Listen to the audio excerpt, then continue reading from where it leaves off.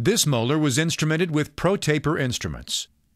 1.3% sodium hypochlorite was used throughout. After another rinse with the bleach solution, the BioPure MTAD is introduced.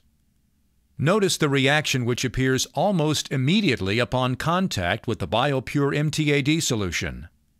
A 28-gauge side-vented needle is utilized to get 1 milliliter into each canal for the initial soak.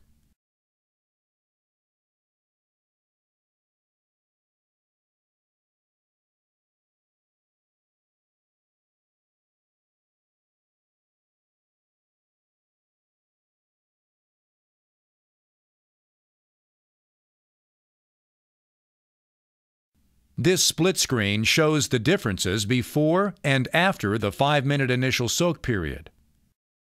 A 4 milliliter per canal rinse with BioPure MTAD follows. Another visible reaction is observed when the fresh solution is introduced. This reaction diminishes as more solution is flushed through the canal space.